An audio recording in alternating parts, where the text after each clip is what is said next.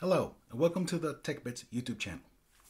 In this video, we're going to be taking a look at dbfiddle.com. Let's go ahead and get started. So I open the browser and navigate towards db-fiddle.com. Notice we have a variety of areas on our screen here. So to that effect, I'm going to showcase that we have the dropdown, we have a schema SQL pane, we have also a query SQL pane, and last but not least, we have a button text to DDL. That said, these are the main features here. Of course, you're going to have additional, such as this toolbar here. We will reach to it in a few moments there. Okay, enough about explaining this. Now, let's get to the meat of it. If I click on the dropdown, notice that we're going to have three types of databases available for us. And yes, there are different versions available as well. MySQL has version 8, 5.7, 5.6, 5.5. Postgres has versions from 15 all the way down to 9.4. And SQLite from 3.39 down to 3.26.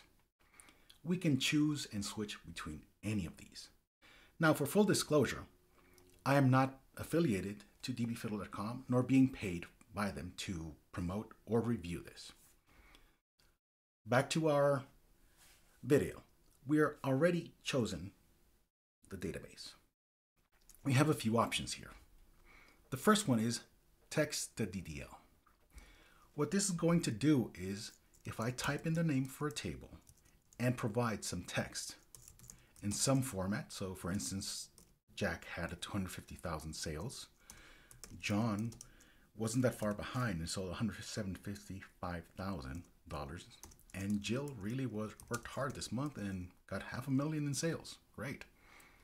If I click preview the DDL, it's going to create the SQL for the table creation and for inserting more data. So I click on it and notice that's exactly what happened. I'm going to copy the text created and close this window.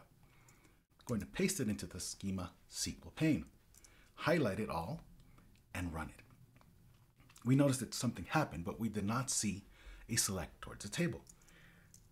Let's go ahead and do that. Let's select from sales, highlight it, and run it. And we see that the data is there, as expected.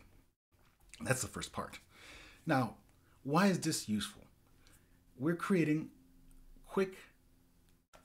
we are having the ability to quickly create a table or a set of tables or SQL statements that we can share with others.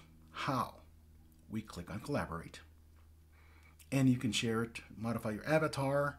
You can share it by email or IM to anybody else, use microphone or the chat. That's going to allow us to share this SQL in case you want to review it with others of your peers of your team, if you're having troubles and would like somebody to review it, or vice versa.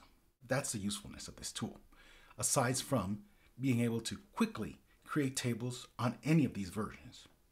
Now, the big reminder is this is all ephemeral, meaning as soon as I close the browser or refresh it, it will be gone.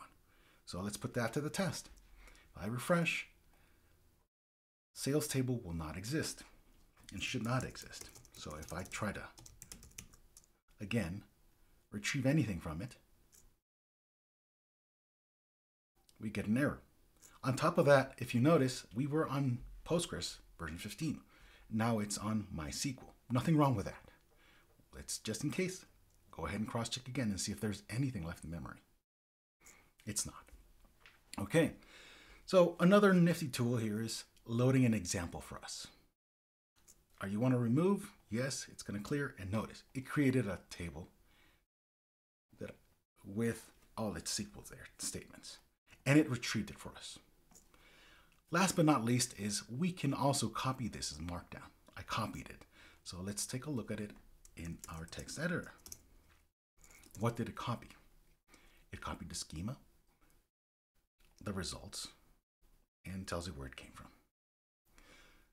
Yes, this is a very simple tool, and it's not perfect, has some drawbacks, but also has some, the beauty of it is I don't have to fire up an instance. I don't have to provision an instance in the cloud, VMware Workstation, or any of the sorts to just quickly peruse and work with some SQL statements or table that I want to work upon. That would be, I would say, is one of the strongest features of this tool, and wanted to share it with you. Let me know your thoughts in the comments, or if you'd like some other tools that you have in mind that you think are better or close enough to this one. See you in the next video. Thanks for watching.